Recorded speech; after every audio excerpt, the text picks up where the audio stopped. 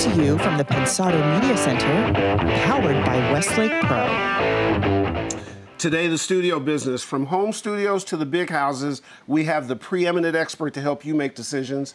We're heading to Nashville to do some teaching at the Blackbird Academy. We'll share those dates.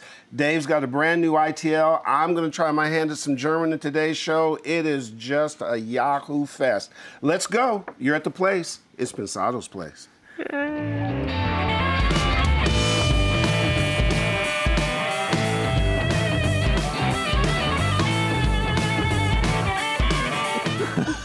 Was ist los? Yeah, whatever that means. Wie geht's, Zena?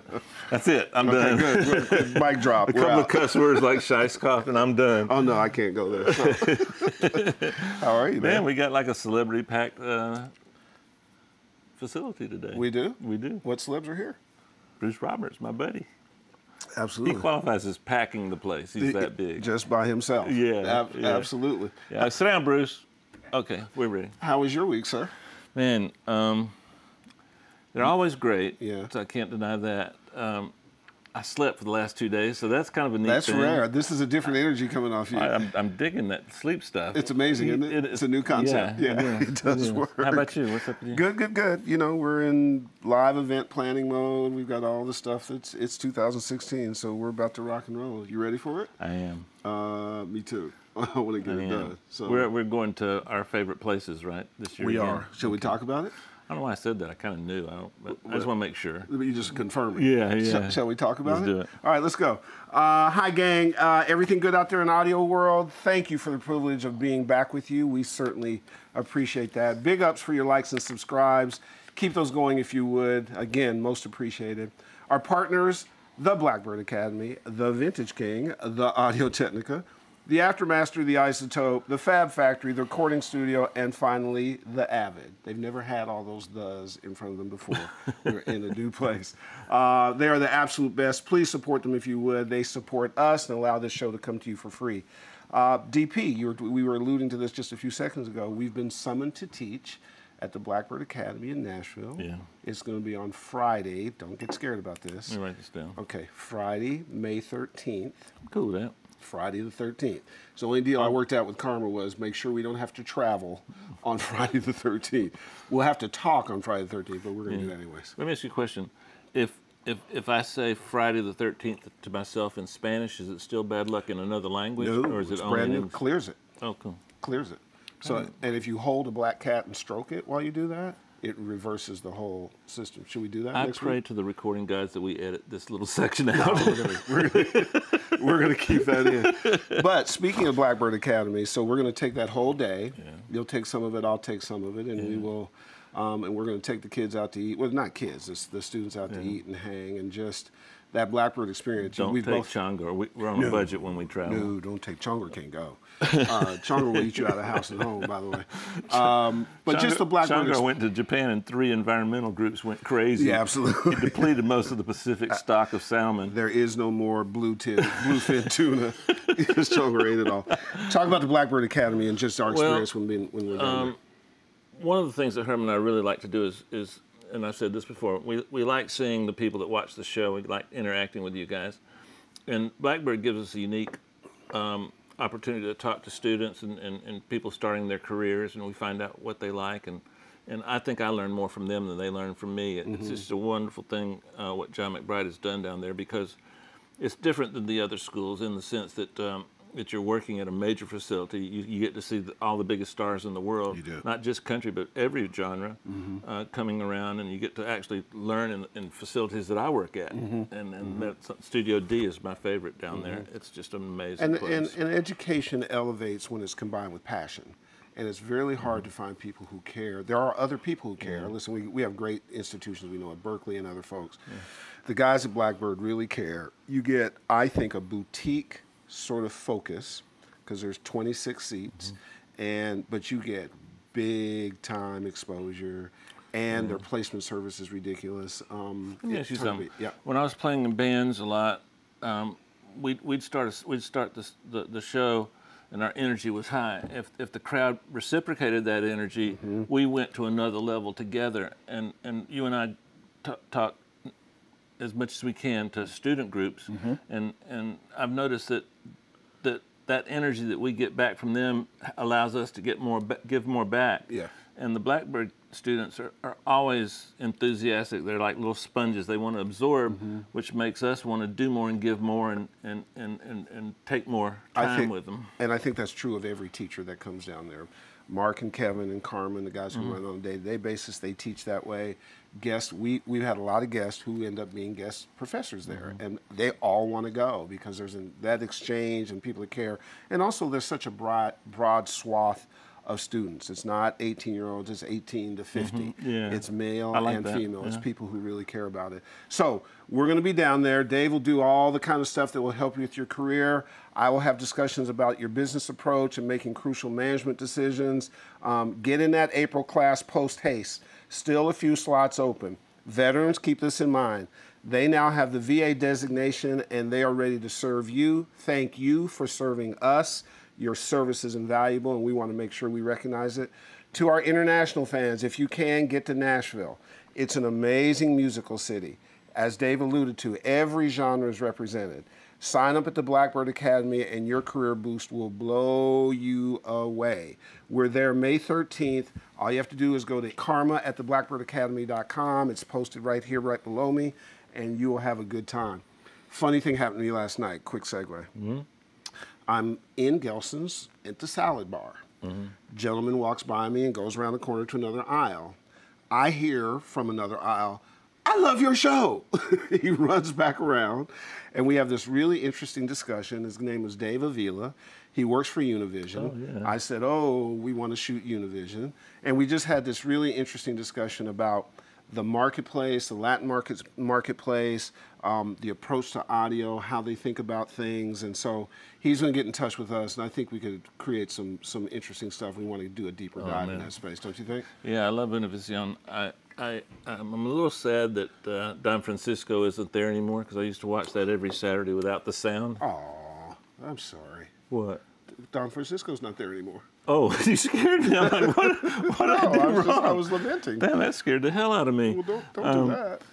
But that network is really underrated. The novellas, the little soap operas they do are as big in South American countries as they are in Russia. They're translated in Russian. It's just a wonderful network. And they do a great service to a lot of Americans. That and Telemundo. So shout out to Dave Avila. We'll be in touch with him soon. Here's a quick audio tidbit before we get to introducing the ITL. So I'm reading around, I'm searching around, and I see where a 3D printer had made something, I forget, and somebody had recorded the audio noise coming off of it. And obviously with the technology, you can record that exact. And they literally could put in the audio files into another 3D printer and have it replicate with the first 3D printer. Yeah. That's so cool. Well, it's cool, but it also has bad implications too. If you're making something bad and you don't know that the sound is being lifted, somebody can copy your copyright stuff and go on and make things. It was interesting to see how audio was used. Just who would have known that? Because it's just, we went and took a tour of Ultimate Ears, and they had 3D printers. Oh, yeah, that's impressive. And we could hear the sounds. Just think if somebody was recording that and didn't know, and then lifted their copyright and their content, and all of a sudden could make it someplace else. Upside and downside to it. Audio. I'm still, I got to think about that. Audio in the middle. Let's take a little 30-minute break and think about that. Maybe not 30 minutes. We're back. That's pretty amazing. It points out a bigger problem, too, in that technology is forcing old laws to be rethought. Oh, absolutely. And it's about time that the government took some of that stuff seriously, from archaic copyright laws to archaic compensation laws to archaic printer laws. We're in the first industrial revolution that will never stop. There are industrial revolutions that had a period, and then we adopted. That's a great point. It's never going to change.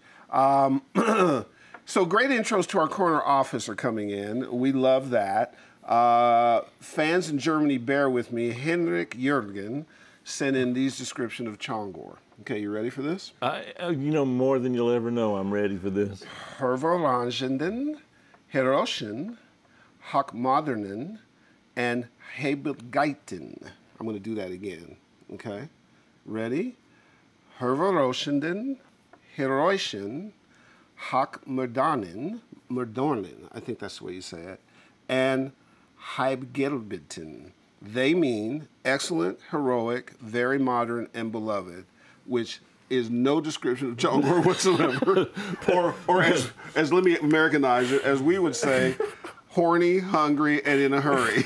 Yeah. Audience, let's give Herb a round of applause for that. That was an amazing effort. Yeah, Herb. Thank you. And I don't think you got a syllable right. That was so amazing. I really didn't. And they played the pronunciation for me about 10 seconds ago. That's how difficult it was. But much like Ross Hogarth, you committed, man. You commit, man. You got to commit. So let's introduce him properly. He holds down the corner office, and he is horny, hungry, and hairy, and he goes by the name of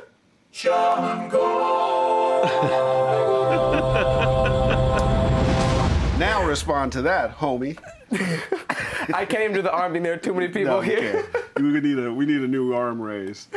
Oh man. So, are you heroic and beloved? I would hope so. What I noticed they didn't have in there was the German word for endowed.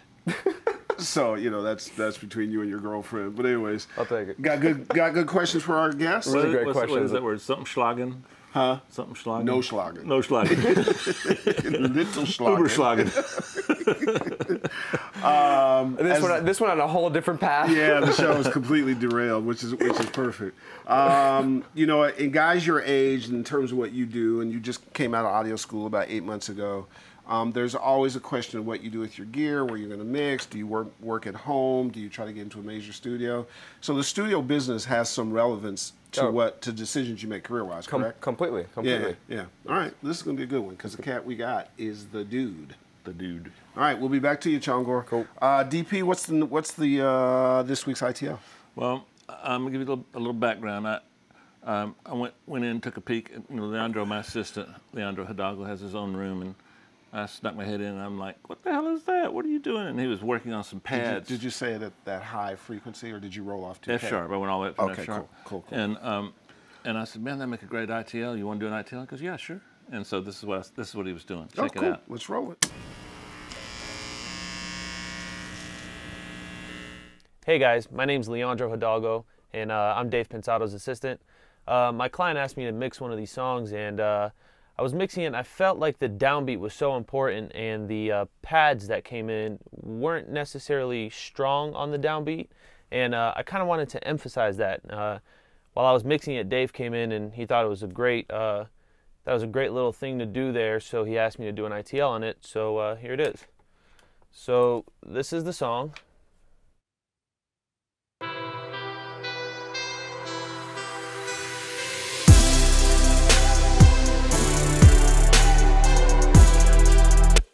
As you see, the downbeats are kind of important when it comes to the song, just for the feel and the vibe and the intensity of it when it comes in. So I'll show you what I did.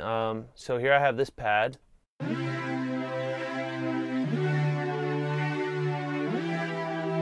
And I felt like the downbeats of that pad could have been a little more emphasized. So I have 3 different ways here to do it. The first one I'll show you is using DDMF to wrap Kickstart by Nicky Romero, and basically all this is doing is sidechaining to only allow the downbeat to come through.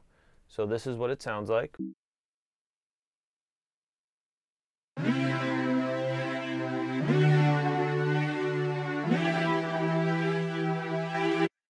So once you have that, I could show you. This is just what it's doing on its own. So after I got that sound, I went ahead and adjusted the volume here to kind of mix it back in as a parallel. Another easy way to do it, in case you don't have that plug-in, these are just stock plugins. Use the Saturn here, but this is just your average gate. So what I did was I took a kick drum sample, and I put the output of the kick drum sample to the side chain of the gate. So only when the kick drum sidechain to the gate will the gate open. And I put them on every downbeat. So this is what it sounds like.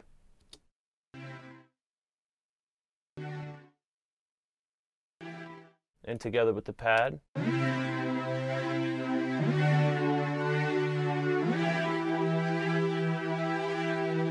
So it kind of helps emphasize a little bit on the downbeat to help the intensity of that come in. And same thing, I just went ahead and mixed it back in. If you want to take it a step further, what you could do is kind of add a saturator to it. This is one of my favorite saturators, Saturn by FabFilter. So basically I just add a little more grit to the downbeat.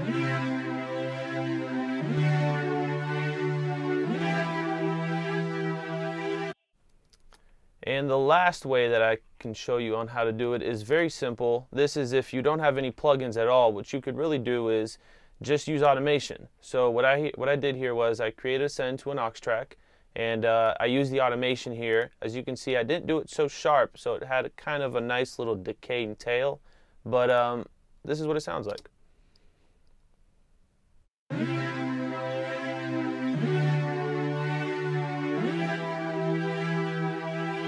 And so since I use the volume automation to do just the downbeats, I had to mix it back into a good level so it wasn't so obvious. So I just went ahead and put trim on here, but that's not necessary. You can just bypass trim, highlight these guys here, and just bring them all down. Same thing. But yeah, so if you guys have any questions, always feel free to hit us up. We'll answer anything that we can and try to help out as much as possible. Cool. So this song was by Nick Santori. The song's called You Already Know. It's on his SoundCloud page. It's produced by Dennis Koshak. Feel free to go check it out and let me know what you think.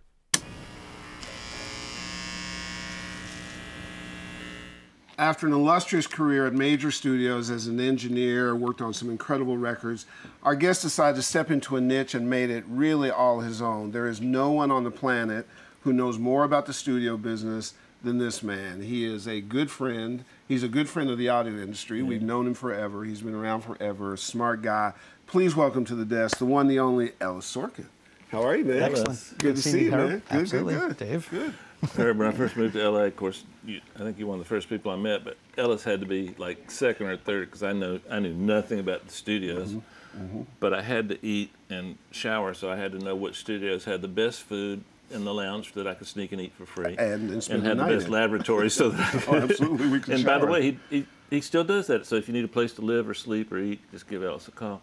Okay. But dude, what have you been doing this like 35 years now? Yeah, a little more than that. Is that right? Yeah, just Wow. slightly over, yeah. Wow, you have seen every change in the last almost 40 years. Yep. And they've been wrenching changes, right? Oh, yeah, Yeah. definitely. So in the start at the early years. What brought you to audio and engineering and that kind of stuff? Excellent. When I was born, believe it or not, my parents went to a Red Cross school and to learn how to do the diapering and all that kind of crap or whatever. And they met a couple that were named Dave and Marilyn Alpert. Wow. And Who Dave had a son, Alpert's Herb. No, older just brother, kidding. yes, is Herb. Yeah. Okay. Wow. And they were having, their son was Randy. Yeah. Okay. And we grew up with them. They became best friends. I'll be darned. And when I was about 13, 14 years old, my dad took me over to the studios. And I sat in on a session. That was This it. would be A&M. A&M. That was it. Back in Studio C, there was a session going on with Claudine Langer and Wow. Andy Williams. Wow. And I just was sort of intrigued, and he picked up on that. And he got me onto what was their waiting list to become an apprentice. They had Trainees, didn't they call them? Yeah. They had a program there that Yeah. was the finest in the world. Okay, I mean, they trained people to become the elite of the elite. We went through people every week or two. If you had the wrong attitude, the wrong anything, you screw up anything, you were out. Okay, and they put up with nothing. And you started at the bottom. You're making the coffee, you're Yep. washing everything, and then eventually you get up to the point where you're going to start to set up sessions. And Yep. you do the setups. And How long from apprentice to where you were actually engineering on your own? actually, the first gig I did was a year later. That's pretty fast. man. I was actually the fastest and youngest at the time. I'd to say do it. that's pretty quick. And I got very lucky in that one of the gigs that I assisted on was a guy named Sean Phillips, who was an artist on A&M. And he I assisted on the first album. The second album came around, and they asked me if I would do it. Wow. And it was pretty intimidating at the time, but Sure. it was like, okay, you know. And see, back then that happened more often than not. My buddy Richard Dashit, that happened with him with Fleetwood Mac. He was just an intern sweeping things. He sat in on something, and somebody didn't show up one day, and he tried it, and then the band said, "Well, we'll give you a shot," and it turned out that shot was on Tusk or something huge and off. So you're engineering. You've gotten past the intimidation stage. Right. You end up working with some pretty big name artists. Was that another level in your growth in terms of how to manage that process? Well, the way that it worked was you were part of a group of assistants still. Okay, even if you were engineering, there were senior engineers there, and then there were the junior, let's say.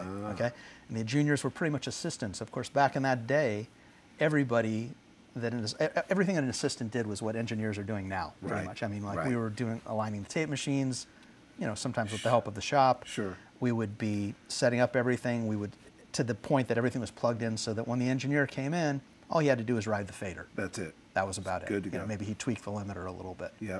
But like I would know exactly what whoever that was needed and wanted, and you'd hook up with these people for long times. I mean, I worked with Henry Louis, who was the Joni Mitchell guy, Right. and Hank Sicalo, who was Lou Adler's guy for everything that Lou Adler ever did. Years. Absolutely. So I was his guy.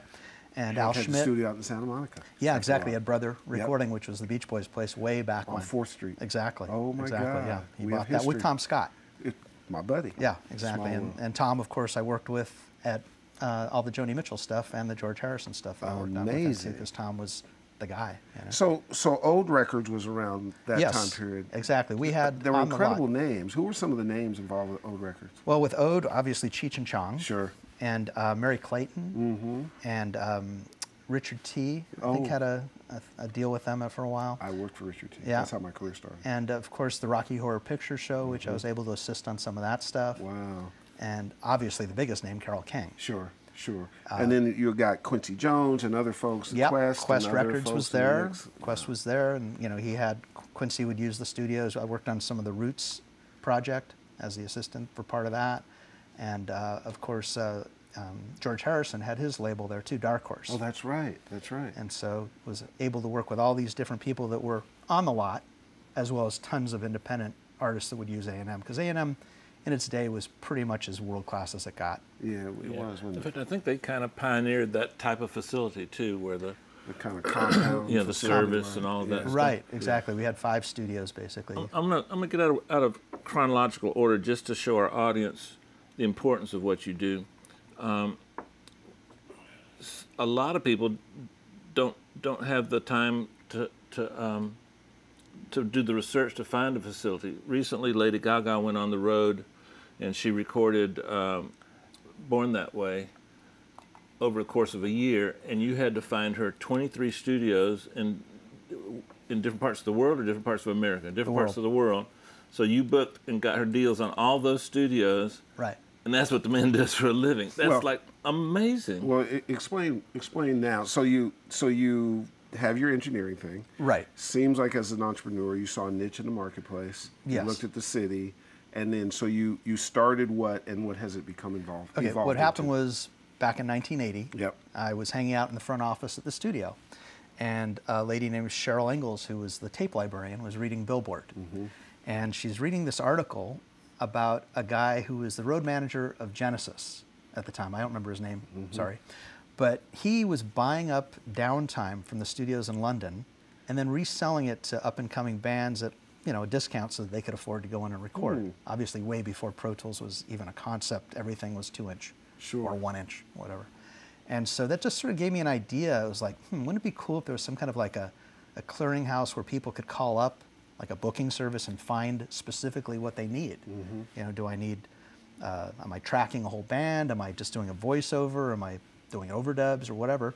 Because I saw a lot of waste at A&M while I was there too. It's like sometimes we'd be doing demos in the morning, which was okay because that was part of the Almo Irving publishing company, which we owned anyway. Right. But there'd be people doing voiceovers for things that could be done in much smaller kind of facilities. Right. Home studios if they existed, which they hadn't quite started at that point, but they're starting. The idea was there.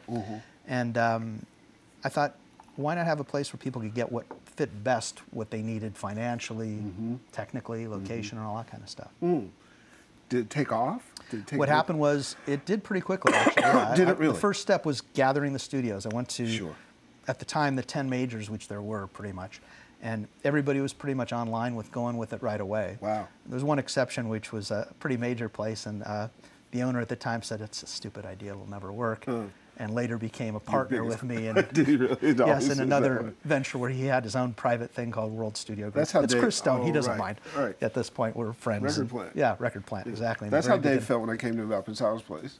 He said, this shit's stupid. It'll never work. I didn't say that. No, you did not. I just said the name was crappy and you need a better host. That's all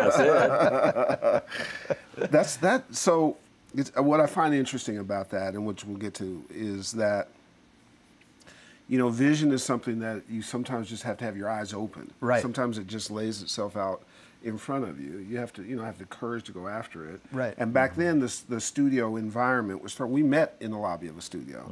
Skip Saylor, we were talking about that. Yeah. And so the environment was thriving at the time, but essentially what you did for the studios is say, I'll help book your rooms. Right. Why wouldn't you want that service? Right. Because I know as a manager, it was much easier for me if I had an issue to call you. Right. And then I got such professional treatment. So this takes off. Are you doing this with a bunch of staff? Are you doing the research yourself? In the beginning, well, the research myself in the very beginning, just to get the basic studios that we had. And they grew exponentially as far as once word got out, oh, hey, man, we got this project from them, and, they tell this guy that, and so forth. Right. And initially it was just in California, but then eventually it became national. And then it became international probably in the last 20 years or so, 15 or 20 years, yeah. The internet had a lot to do with it becoming helped greatly. Long distance, absolutely, especially with something like that Lady Gaga album. Long distance phone calls became affordable too. Yeah, exactly. There was a time when it was $5 a minute to call the UK, even. So it was like in the beginning, and it was like, I had to weigh, is this worth doing? To be on the phone for a half hour to discuss all this. What are my margins? Profit margins, exactly. Yeah, absolutely. Exactly. Another thing that changed. It seems like back then, different people would do the booking and call you than they do now. Explain that. It's changed over the years, yeah. In the very beginning, God, so long ago. The very beginning, this was before managers existed, okay? Before producer, engineer managers became huge. I think the earlier calls came directly from the labels to a degree, and also there was something called a production coordinator. Absolutely. Those people were the earliest Those were the ones. clients, okay? Yeah, absolutely. And then the producer engineer managers became huge and became my biggest clients. Gotcha. I mean, in the beginning it was like Michael Lippman and Steve Moyer, guys like that. And then their companies grew and grew. And then they had offshoots like Bennett Kaufman and Frank McDonough, all became clients. Absolutely. And, at one point or another, those people had so many clients that needed studios. And everybody had 2-inch tape or Sony Digital at the time. So there were no home studios. So everybody had to use me. Amazing. Or they could find it themselves, of course, if they tried, but whatever. Why do it was that? a lot easier to get specific with me and say, hey, we want an old Neve and we want to have, this kind of room and we want to be in this location and this is our budget. What do you recommend? So I'm using a bad analogy here, but in a way, you're sort of like a tailor, and you will customize this suit to the fit of the client, correct? Right. And as home studios and other things come up, or whatever the technological changes are, or the evolutions of things, you then have to adjust the way you tailor, right? And then be able to provide. Is that analogy That's happened fair? over the years, exactly as technology has changed over the years. Sure. I'll be darned. Ellis, what is there? I have an answer in my head, so see if you can get it right. Right. I got that. I work with you a lot. And by the way, sometimes I use metaphor and analogy wrong. I'm glad Herb did that, so I could study from that because I do. Anyway, what one thing do you think, if you had to name one thing, transitioned and made that transition from the big major studios, and now suddenly people can do some things at home? What do you think made that possible first? Well, No pressure. probably Pro Tools really is where it became more. You don't think like the half-inch? Well, no, that was the transition. Of course, a half-inch 8-track, quarter-inch 4-track before that even. Quarter-inch 4-track, half-inch 8-track, then the D88s and ADATs and all that kind of stuff. That was the progression that happened. But I think that in the beginning, when you had all those lower-end formats, it really wasn't the same sonically. It just really, they couldn't compete with what was Mine was going. pretty Once it bad. hit ADAT and D88, yes, more so. But I had an 80-8 that was pretty damn good. A lot of that stuff made it to the final that's records. because it was in the right hands. You know, Oh, you knew what you were doing. thanks. You know, a lot of people were buying them because they could buy them, just like now makes to a sense. degree too. It's like Yeah. a lot of times, a trend that I've been seeing is like people can buy Pro Tools, they get it, and they know how to, they learn how to use it, and they think they're an engineer. And It's not the it's same. not the same thing. That's right.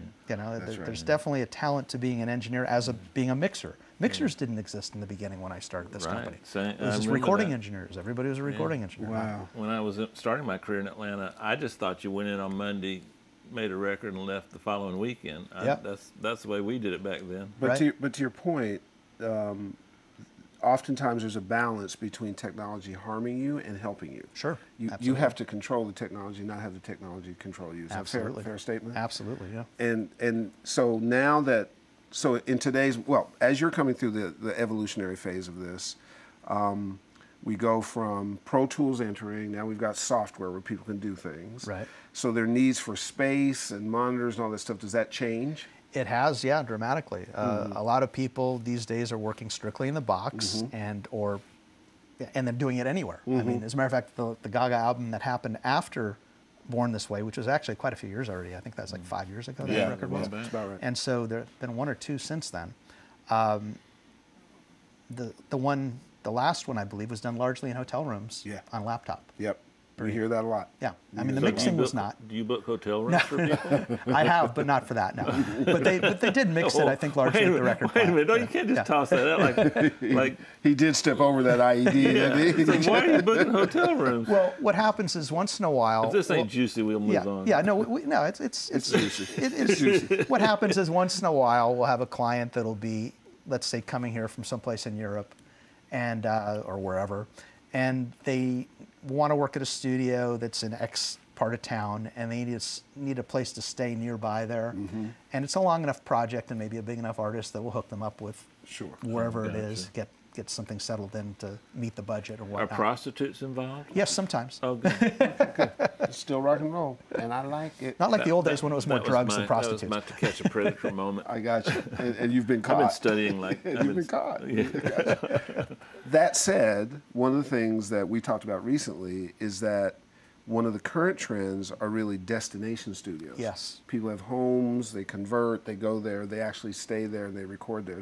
Tell us about that. That has been a big trend in the last several years, but it started, I think, back with the Chili Peppers. So we used to do all their earlier records way back in the old days, They rented Michael that place on Beinhorn and all Laurel that. Canyon. The Laurel Canyon thing. That was probably the first that I know of. Yeah. Like, even though that wasn't technically really a studio at the time, they made it a studio. Wasn't there a studio in Montreal like that Bowie used for one of his I believe late you're right. records? Yeah. I believe you're Beautiful. right. All glass. Yeah. I remember about that. Beautiful studio. We could ask the Lander guy. He's here. We'll find that out. So So the trend started with this, yes. Yeah.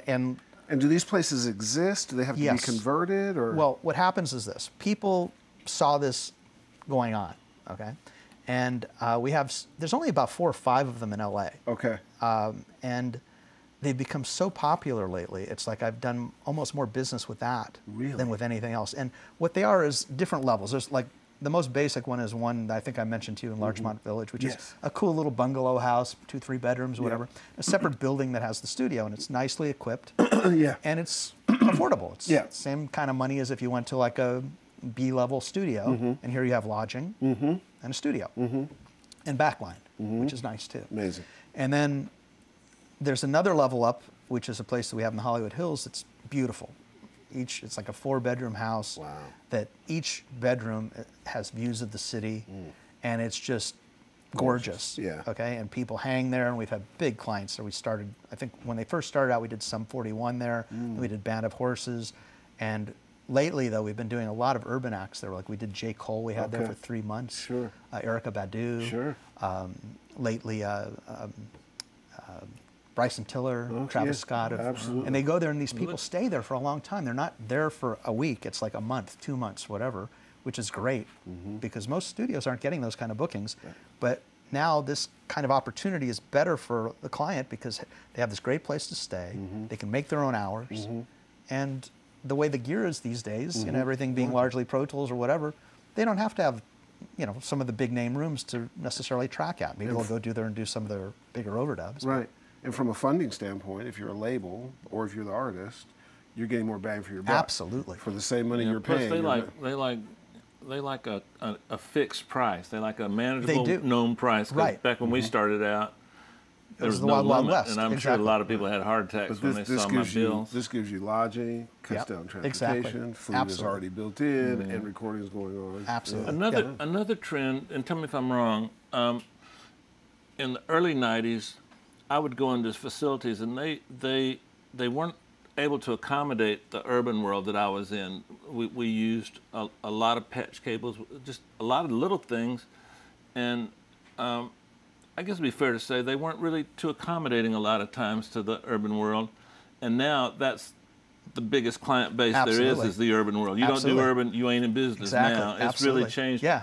So is that accurate? There was even a period where some studios were really trying to avoid it. 100%. Yeah. I'm not going to name names, but I went to one studio and they made me rent patch cables to do a song that I did for you that actually sold like 10 million copies in a week. But I had to rent my own patch cables. Wow. I'm trying to figure out where my royalty statement is for that. I don't remember that. So that's sort of studio B&B as opposed to Airbnb. Yeah, exactly. Right? Cool. Absolutely. Yeah. And it's become a whole sector of what we do. It's probably about 15, 20% of what I'm doing almost at this point. The other thing we notice a lot based on our guests and what we hear from our audience is, and you alluded to it earlier, people are recording on the move. Right. So whether Alex did stuff on the train and he had, somebody was in Paris and Eminem was in Detroit, he was recording vocals there, people are on planes and buses. We were with, I was with DJ Ali, Mixed by Ali, I should say, who's Kendrick Lamar's guy. And he's working on something interesting, but it was based on the fact that on the Good Kid, Mad City album, they did so much of it on the bus that if you listen really closely, you can hear the bus generator in the record. Yeah. And it starts to bleed into things and stuff. Cool. So now I got to go back and listen to that stuff. So you see that trend. Because people are on the move. Oh, yeah, absolutely. And they want to multitask. Absolutely, and they can do it. Yeah, absolutely. It's not a problem anymore. Do you think the world is heading towards the mid-level studio as being the king? Not taking it away from the big studios, but they have a place and they're going to be okay. Yeah. But it feels like the bell curve has shifted more towards the mid-level studio. And if that's the case, what can a person in our audience do to get prepared for that coming concept? A lot of the home studio situations that are not necessarily these residential type situations I'm talking about, because that's a different animal. Right. But if we categorize the home studios as places that are being used by other people besides just themselves to do the work that they're doing. Yeah, well, low mid-level. There aren't that many of them out there, really. I mean, I've got a few for sure. I mean, that are very well equipped. Like in the old days, we had talked about the whole harp thing that had happened.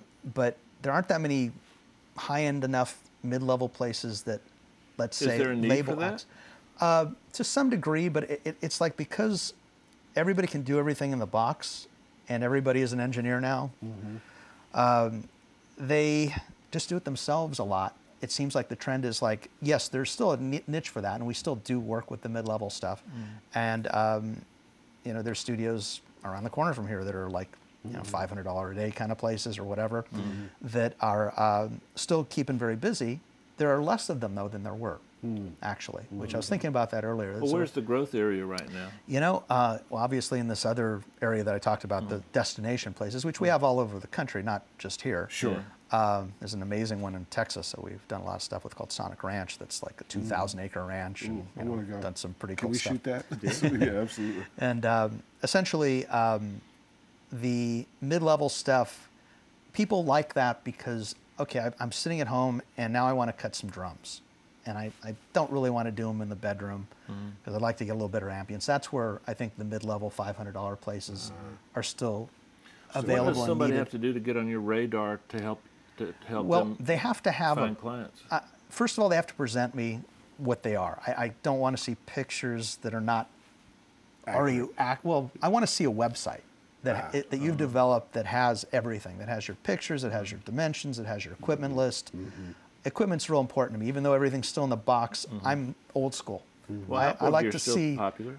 Yeah, you know, I want to see high-end preamps, at least one or two. You know, I want to see high-end mics, at least one or two. Because it sort of speaks to the quality of the place. Exactly. Yes. If they don't really have that part together, if you know their best microphone is a $50 microphone, not to mention any names or whatever, and the same thing with the preamp is in a little whatever. Right. It's like, I know that they don't know enough about it to really be able to. It would seem to me like one of the biggest impediments would be studios that are mostly started with one person being in that room. Like there's secret switches, there's hidden patches, there's hidden things you have to kick to make work. There's all these hidden things. Whereas I can go to any studio in the world that we would consider major. I don't need any instructions. I just work instantly because it's all set up the way we all do it. Right. And I guess that's kind of hard if you've never experienced that. How do you know how to set up for it? Exactly. Is there a resource for that, like a Bobby Ozinski book or something? I don't know of one. I think that really the people that are starting up on their own and trying to do it out of their house and develop it need to try and get experience if they want to break into the next world. And experience you get from working with other people that have already been there and done that. That dynamic never changes in what we do. Yeah. At some point in time, no matter what the technology is, no matter what the evolution is, you need to have, I call it the analog training, so that you can exist in the digital world. Exactly. Absolutely. And if you don't get that down, you're going to come up short one way or the other. Exactly. One of the offshoots I've seen it with Dave, and we talked about it, is that the whole home studio notion starts out as one thing, and oftentimes it evolves into another thing. Exactly. So it starts out as a convenient thing. My home studio was that's a what disaster. he was saying. I just couldn't do it. So tell us that's what the been a curve whole is. other mode of what we've been doing for the last probably 15, 20 years now. Is that people have these home studios that they set up and they become successful as producers, as artists, as engineers, whatever they're doing, and they find that they can't bring clients in because you got the dog, you got the wife, you got the kids, whatever, interrupting the flow, and it becomes not professional enough for your own good, okay? And so what has come about is that we have a lot of people looking to lease facilities or buy facilities to get out of the house and have a place that they can bring clients into comfortably that feels more professional. And that's sort of like what the new mid-range is, I guess, that you're discussing, Dave. You know, and like we have a lot of it. We have like 20-something leases going on in town now. Do you really? Yeah, absolutely. Wow. Yeah. You kind of quickly went over something that I'd like to see. Does that hold true internationally, too? Pardon me? Does that hold true Oh, that is internationally? going on internationally. Okay, I don't so do it personally that much, but but you see it everywhere. But I know it's happening internationally. You kind of briefly mentioned a place where you can do drums. Seems like maybe that is an impediment to taking your home studio to the next level, because you're going to have to convert your garage, you're going to have to soundproof it. But my point is that some genres, like the rock space, has different requirements in terms of the live stuff, and so if that's going to be your clientele, you've got to do a little more planning on having a live space. Whereas if your genre is folk music, then all you need is one mic and an acoustic guitar, vocal and booth or something, right? Yeah. They all need vocal booths of some sort. Right. How much film and TV and mastering and leasing and selling are you getting? All of the above. You know, we really do all of the above. Yeah, I mean, it's like we've sold a bunch of studios. I mean, we sold Sound Castle, way back to Josh Abraham, Cherokee, Encore, Craig Burbich we talked about, Front Page, that he used to have us sold. Third Stone, which used to be Studio Sound Recorders, George Tobin's old place. Amazing. Just lots of stuff. A lot of the Pass, which was Larrabee formerly. Not the one that you've been at, but the one Cahuenga, Larrabee West, and or East, was it East? East, yes, that was East. West was North Hollywood. Right. No, West was West Hollywood. West Hollywood. Right. This is the one that was on Cahuenga. Yeah. There used to be Britannia ages ago, and then what's his name? Doug. No, Dave Way had it. Yeah, the guy that had Rack Attack. Oh, that was Tom. No, not Tom. It was Doug, right? Doug Perry. Yeah. He bought it after it was Britannia and rebuilt it and made it. That was a nice studio. Yeah, it was a great place. What's kind of sad and then I sold that interesting recently, is he just named some of the greatest facilities ever in the world, and they're selling. That's interesting. Well, but they're still studios. They just have new owners. Right. Okay. Right. They're just being passed along. Yeah, absolutely. So in this notion of that transition, and when you take emerging genres of music, two things that we've talked about that I would assume are happening, and when you confirm for us or not. One is when people are moving into these other facilities, they don't necessarily need these facilities built out. They're either bringing their equipment or they... I primarily am dealing with ones that have been built out to some degree. Okay. I'm not really dealing with, oh, here's a warehouse space over here by the airport that you can get inexpensively and go do a build out. Gotcha. Most of the people coming to me already are in business and need to continue moving forth, so they bring in all their own equipment. Right. Mostly. Right. Some don't. Some Right. need we lease out.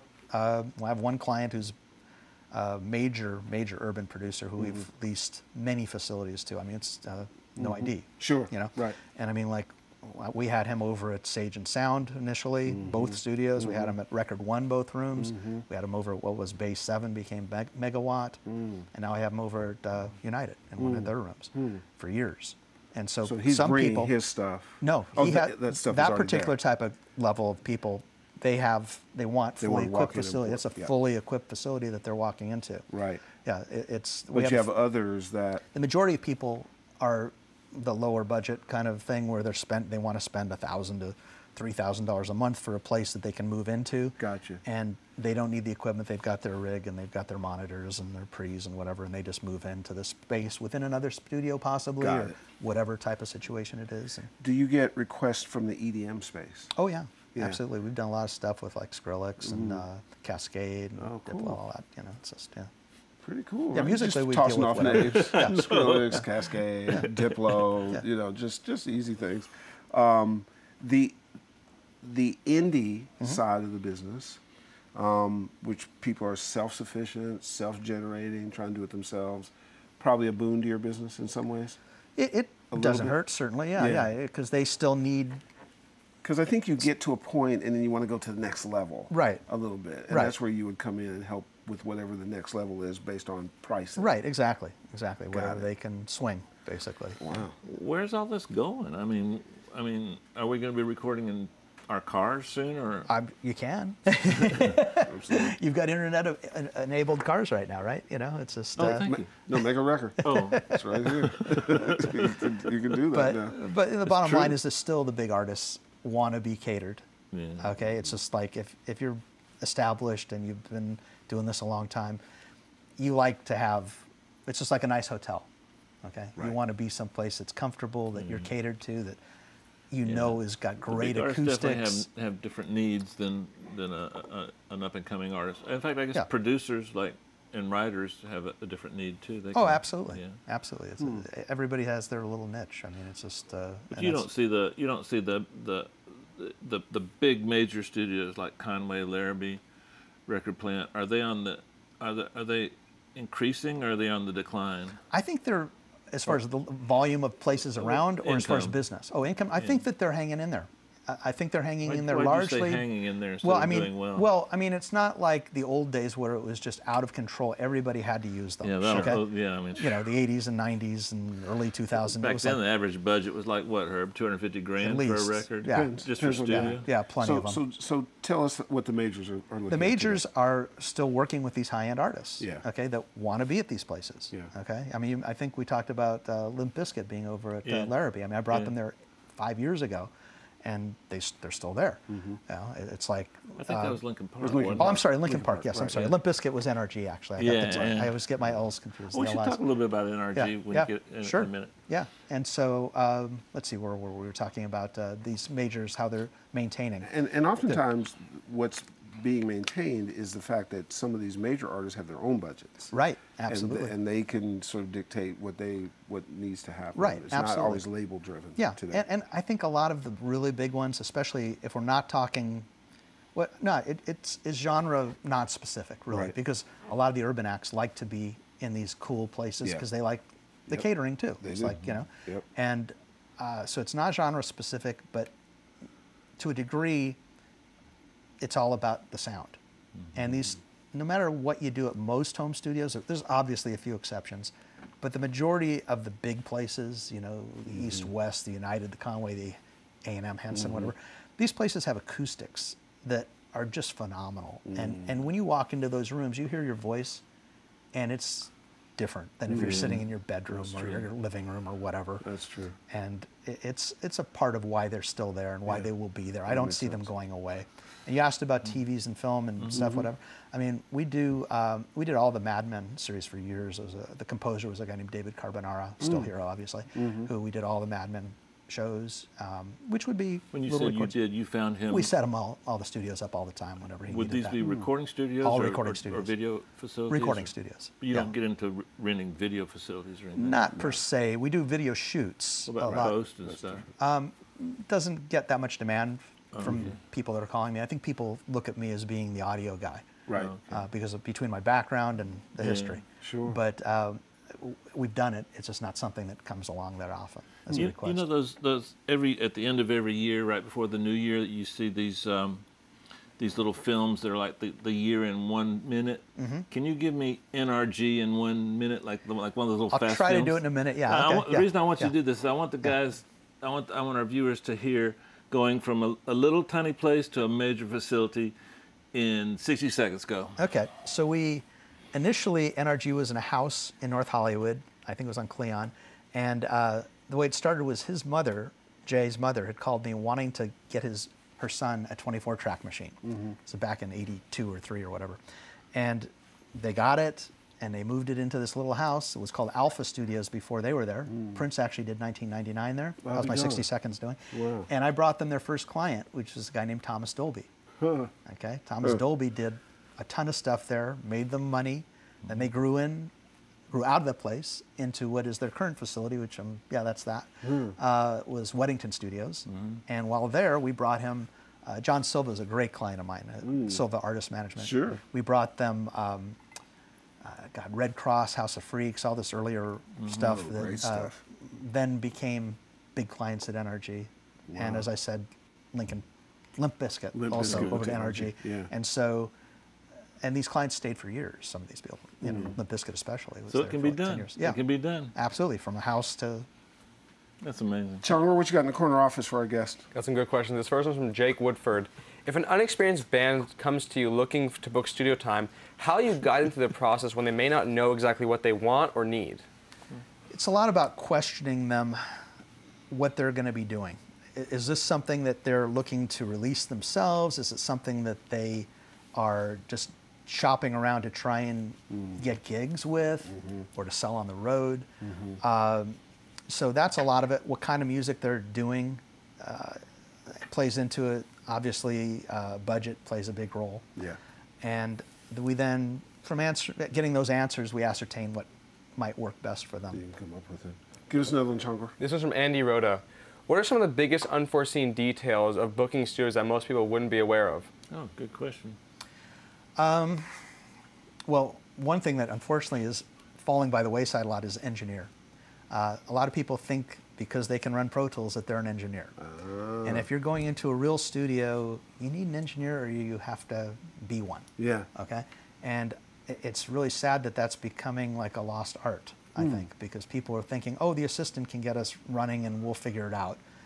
But the results a lot of times are disastrous on Just that. to be fair, a lot of the major facilities, their engineers are really good. They're assistants, you mean? Yeah, assistants. Oh, yeah. they are. Yeah, Yes, absolutely. yeah. But a lot of them aren't it's good. unfair to them to have them become the engineer on your session and not pay them properly also. Oh, good point. Okay? And that's a big issue. Yeah. Did I answer that question? No, let's see. I think- Every question. You know, I mean, like, I don't know if I get the depth of that one. Well, no, I mean, you've done a great job. Cool. I made one blunder when I mentioned a lot of great studios. I forgot Candace and East West. Oh, I'm of course. sorry, Candace. Please don't hurt me. Absolutely, who we use constantly. So now you've got the business established, it's where it is. I feel like there's sort of a resurgence just in a new way of capturing what we do, converting it to other things. I think that audio, we alluded at the top of the show to audio being used in 3D printing. Like audio, the way we describe it is audio is the one discipline that cuts across everything. Right. It's very hard to do anything without audio involved. Absolutely. And you have to go to people who are experts at it to sort of figure out how to capture it, what to do with it, and all that kind of stuff. So as you move forward, do you just sort of stay abreast of trends and see where it may work for your service? Yeah, absolutely. I mean, I've been a member of AES for years. Sure. And you know, Yeah, absolutely. NARIS and all that. Absolutely. And I'm involved in. Shout out to Bob Moses. There you go. Absolutely. Yes, yeah, absolutely. And so I stay on top of things as best I can. Really cool. Yeah. Although my engineering chops at this point, if you put a Pro Tools rig in front of me right now, I don't think I could. But that's okay, because you're building a business chops. It's just fine. I hope you don't mind this. Oh, thank you. What, you allergic to black people? Let's hope not. Because we're in trouble if I am. your career would have to be rescinded. I had bounced some stuff about Fab Factory. Oh, cool. At Ellis. Fab Factory being the facility that we're opening up soon with, which will be House of Dave. And I think he thought the way we were approaching it and trying to do some innovative things with it, and also some innovative things for manufacturers and hardware folks and software folks, as well as potentially how we make it a hub. Did those things make sense to you? Oh, they much? did, absolutely, yeah. No question. Oh, Yeah. good, because I was testing. Talk about a niche. There's another little niche. Yeah, I think that. Touched on a lot of little. Yes. Uh-oh. Here comes a lesson. When have you ever had an idea that wasn't great? Well, no, I mean, why are you testing your ideas I just don't tell you about the failures. That's all. There's some clunkers out there. And you hopefully you don't mind us being able to utilize. I mean, I had lunch with Ellis and our partner in Fab Factories, and I called Dave immediately afterwards. I said, he's got to do the show. Oh, yeah. Like, I was doing a service for the other guys, but I was so compelled at the stories and the evolution and the need for the service and how much it's evolved. It's truly amazing. Thank you. And the notion that you can be international and sit at home, Right. and sort of do all that kind of stuff. Same with us with mixing and so on. Of course, absolutely. It's an amazing time to be where we are. One of the things I'd love to ask you, if you would, is I think the audience, as Chongo was saying earlier, often needs this information. Because guys are making fiscal decisions at that point in time when they may not have a lot of money, Right. or they need to set something up that'll work in the future. And you know, we go around and we speak a lot live, and we do a lot of educational panels. It'd be really interesting maybe to have you join us on one. Would you do that? Sure, absolutely. Be glad That'd be to. wonderful. It'd be really Yeah. cool, Yeah. right? Yeah, you guys were so busy at the NAMM show, I couldn't even get to the booth. It's a good problem. Huge crowd there. Well, you know what? We as Dave and I are doing that, I don't know, Yeah. we've shared this a couple of times. We've been there now 4 years, and we don't think we call it sold out until we see fire marshals. Right. And so when we see them going through with walkie-talkies, Dave, we hit each other and go, Yeah. sold There's out. Larry at the fire marshal. Exactly. Oh, Bill, what's They up? know How's the they're kids? waving at us and stuff. We actually had like I don't know if usher is the right word, but we had a guy who kind of loked up on people, and he was, because I got complaints afterwards. This guy pushed me to the back. They have to clear it. So I remember that was happening. So all these guys were standing back against the wall like It was that. happening, he's that was probably happening in the upset aisle behind it. It was. Yeah, exactly. I was one of those guys that Oh, pushed no, it back. Yeah. I wish you should have waved. He's probably upset You got because juice. I think a couple of years ago, Cole stole his cart and was driving it around the Cole facility. Chalkworth? Yeah, Cole and Cole Chalkworth. Chalkworth. We have video of it. Poor guy didn't have his little golf cart. Well, the guy's to ride running around. after them, and they're like, we're Pensado's place. We're doing this. It's crazy. A very enlightened time. First of many. You have to come back. My pleasure. Glad to. And we'll do some live stuff, don't you think? That we should do some live stuff with Ellis I agree involved? fully. You do? Yes. Okay, will you make the arrangements and do the booking, please? Yes. Okay. He flies first class. Absolutely. And he has to stay at certain kind of hotels. I'm just going to call the Ellis of the travel agent crowd. Which is probably me. Get all that worked out. Bro. Pleasure, man. Man, listen, we see each other so much over time, and as much as I've used the service and known of you, I didn't know it, like Right. having that lunch. The history, kind of. And it is really fascinating, man. Well, And thank you. Do you have competition? Well, not really, no. There have been several people that tried over the Yeah. years. There was a company in New York called Time Capsule. Okay. Back in probably 83 or 84, but they didn't have one person like myself that was the guy. Mm-hmm. They had like assistant engineers that were out of work that they hired to become me. And it just didn't cut Can't it. do it. Yeah, Can't you do needed the sort of the expert advice Yeah. kind of. And there are some people in Europe kind of doing it too, Mm-hmm. that have their own network of studios that they sort of manage also, which I don't really manage the studios per se, gotcha. except for one or two here. And only those are because they're clients that are like Raphael Sadiq, for Sure. instance. I sold him his place, so Right. if he has me do Not things far for from him. here. Not around the corner, yeah. Absolutely, absolutely. Shout out to Ray and Yeah, his manager, absolutely, Damien. absolutely, yeah. Ellis, thank you. We're going to be back at you. You got it. DP, why don't you take us home?